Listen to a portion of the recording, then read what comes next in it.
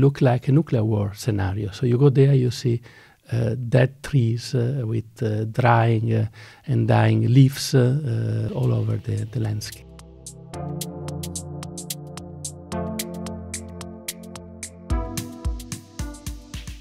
Hello and welcome to another episode of Science on the Menu. My name is Ed Bray and I work in the communications team at the European Food Safety Authority, EFSA. Joining me today is Giuseppe Stancanelli. You are team leader for the team dealing with the risk assessment of plant health at EFSA. Welcome to the podcast, Giuseppe. Thank you very much. I'm very happy to be here. Today we're going to be talking about a bacteria, a deadly bacteria, one so deadly in fact that it has killed more than a third of the olive trees in the southern region of Apulia in Italy. Giuseppe, let's start with Xylella. That's the name of the bacteria. So Xylella fastidiosa, I understand, is the scientific name. Can you talk about how it affects plants? How does it harm them, actually? The name already indicates how this bacterium affects plants. It's called Xylella because it's a bacterium that works all its life in the xylem vases of the plant, which are the vases that bring the water and the nutrients from the soil to the green part of the plants. So how this bacterium affect the plant is by living and in these vases, it close the communication between the roots and the green part, and therefore the plant is generally drying or wilting, and sometimes, in some cases, like in Apulia, in the olives, at the end even dying. Essentially, it starves plants of the water they need to survive. Yeah, that's exactly. What does it look like, actually? One of these olive trees that has been infected by Xylella, what does it look like? For me, it was very striking. I went for the first time in Apulia in October 2013, a few weeks after this disease was communicated, and it looked like a nuclear war scenario. So you go there, you see dead trees with drying and dying leaves all over the landscape. So I think from what we discussed also with other scientists, the epidemic in Apulia is the worst epidemics ever reported for Xylella, because Xylella has been reporting affecting and killing in part also vineyard in California, affecting the almond in California, part of the world, or the oranges in Brazil. But this is the first time that there was such an evident and striking disease on olive. Tell us what did you feel like when you saw that? Well, when I first went to Apulia, and you had to think about my whole life, I worked with plant disease. I felt really like crying for what I was seeing, because I'd never seen such a disaster. Normally, when you see a plant epidemic, you see some plants die here and there, but still within the yield is normally still a value for the farmer. But when you go to south of Apulia, you just see the desert of dead trees. So it was really a very striking experience. The good news is that within this desert of dead plants, they found some olive variety which remain green and can stand the attack by Xylella. These are the variety, for example, Lecino, or other variety similar to like the Favolosa from the Frantoio, or other one have been identified recently. And these variety are the hope for the farmer to grow olives in the southern of Apulia again. Right, the kind of green shoots that give hope for the future. Xylella is an American plant pathogen which clearly arrived in Europe with the trade of plants, because it moves with the plants, doesn't move with other plant product. And the strain from Apulia is completely identical to a strain from Costa Rica on coffee. They also report that this strain present, for example, in ornamental coffee plants imported to Europe to be used in tropical garden in zoo. So very likely that's the origin of this pathogen in Europe. Okay, and there's no cure for the disease that comes, and it arrived then in Europe. It's devastated this area of Apulia. Where else has it been found in Europe? It is also present in Balearic Island, in Corsica Island, in South France, in Alicante province in Spain, and then also in Portugal. Okay. In the Mediterranean, we also have a rather large outbreak in Israel, in almond. Okay. The most striking epidemics is in Apulia on olives, but we also have seen almond, particularly almond which are grown without irrigation, only with the rainwater in summer, dying in Balearic Island and in Alicante. In other areas like Corsica, South France, Portugal, you see more this pathogen in natural vegetation without too much damage. So we said it's a bacteria. How does it spread from plant to plant? It lives inside the xylematic vases of the plants, but the insect, particular insects which are feeding on this xylem fluid, like the spittlebugs in Europe or the sharpshooter in America, they are capable to suck this xylematic fluid, and with that they also suck the bacterium, which remain for all the life of the insect in their stylet, in their mouth. Okay. So then by puncturing another plant, they transmit the pathogen to another plant. That's what happened in Apulia. So there was a common insect, the spittlebug, which so far was never reported to cause any damage to the agriculture in Europe, and was very abundant in olives, and then it was able to transmit Xylella, and it was, by being so abundant, transmit the disease in very, very high proportion to the different fields.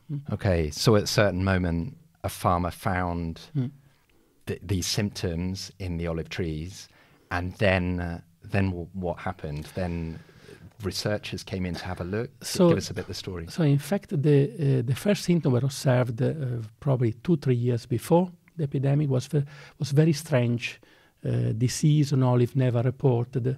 And then finally, in 2013, the researchers from the National Research Council, University of Bari, were consulted, and by looking at the symptom, they make the hypothesis that it could be Xylella, because the symptoms were very similar to what reported not in olive but in vineyard and in citrus in other continents. And then they make the test and they found out that unfortunately it was really Xylella.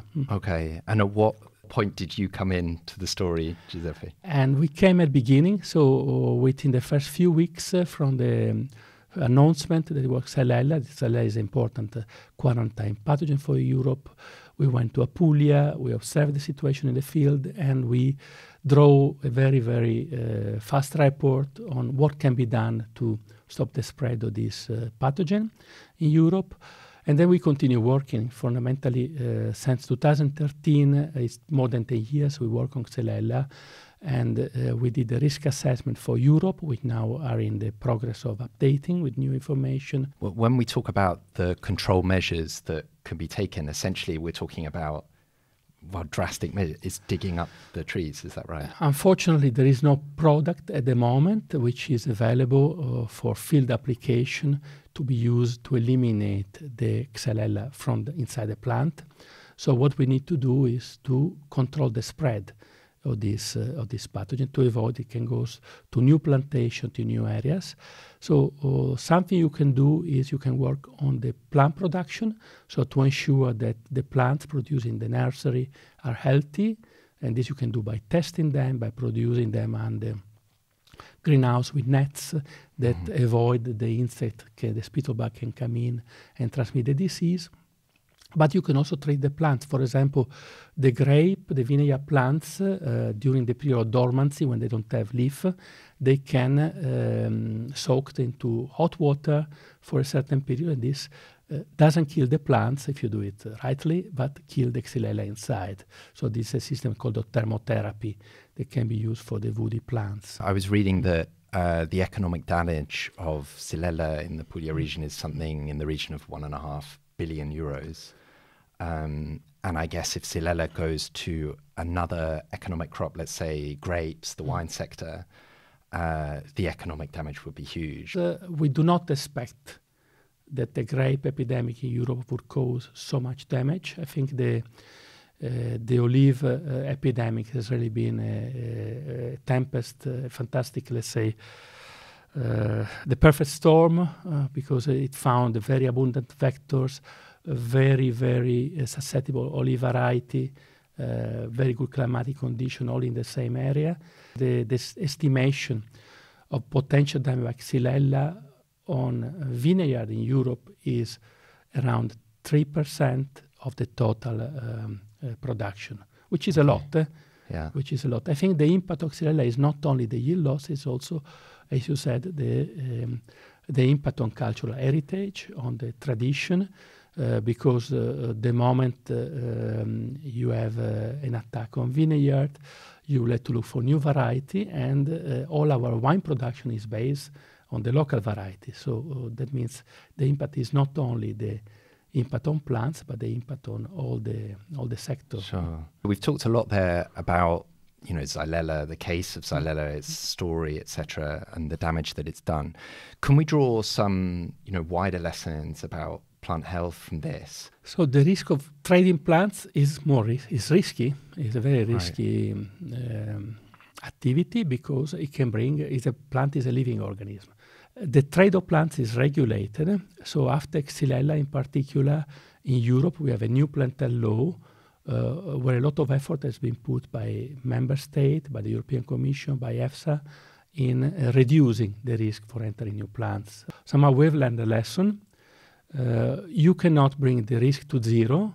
So to bring the risk to zero, you should stop any traveling, any trade, which we cannot do. We have other advantages from the free trade, from the free travel, but we have reduced the risk, and this can be done by the effort of the member state with the European Commission, by more surveillance, more strict control at the harbour, also by behavior of people. Mm-hmm. I think it's very important to know that when you travel, you shouldn't bring plants with you, right. Plant material. I think we have one case in Xylella. There was one greenhouse in Germany, an area which is normally not very suitable for Xylella, but as its outbreak in Saxony, because one tourist brought back one plant for his collection from the southern area. We don't know from where, but right. So this something can happen. So we should do our part by not doing it. Yeah, and at EFSA we have a campaign, the Plant Health for Life campaign. We have a representative here who's hiding at the back, Pesty, who is a reminder that actually if you bring plants, you risk bringing, pests like Pesty traveling and then maybe bringing something. Yeah. So that's something that can be done, is communicating to people. One final area of discussion, you talked at the beginning about green shoots of hope for the Apulia region. Can you talk more about that? What's being done in the area of research to find hope in the case of Xylella, that we could see olive trees again in some areas of Apulia? We have been fighting with research against Xylella in Europe since 2013. There have been several European projects that have been funded by the European Commission. EFSA has also funded some research activity to solve particular issues. So now we have hope, because we have already identification of 4 varieties of olive which are resistant or tolerant with Xylella. When I talk 4, it's not many, because the population of variety of olive in the Mediterranean is more than 1,000. But from the screening done so far, we identify 4, and more are under study, so there is even more hope for this. The same happened for almond. Almond is a big problem, caused by Xylella in Spain, but also in Israel, in other areas of the Mediterranean. And already we have one variety of almond identified resistant. And for vineyard in California, a few years ago, they registered the first 2 commercial wine variety resistant to Xylella, which were simply produced by introducing with traditional breeding the resistant gene from the American grapes.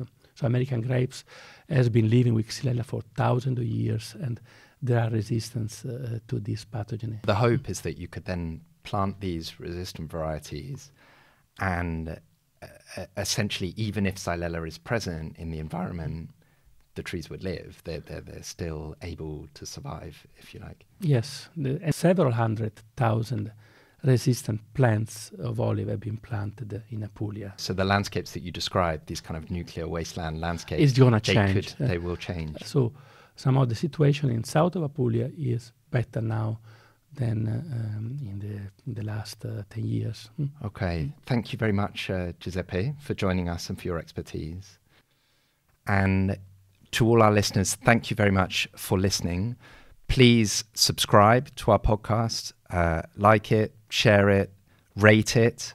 If you give us a rating, we can reach more listeners and we can get our message out. Please check us out on our social media channels and see other content related to our podcast. You can check out the old episodes as well. But for now, that's all from us. So thank you very much from me. It's also thank you from Giuseppe. Thank you. And see you again soon on the next episode of Science on the Menu. Goodbye. Goodbye.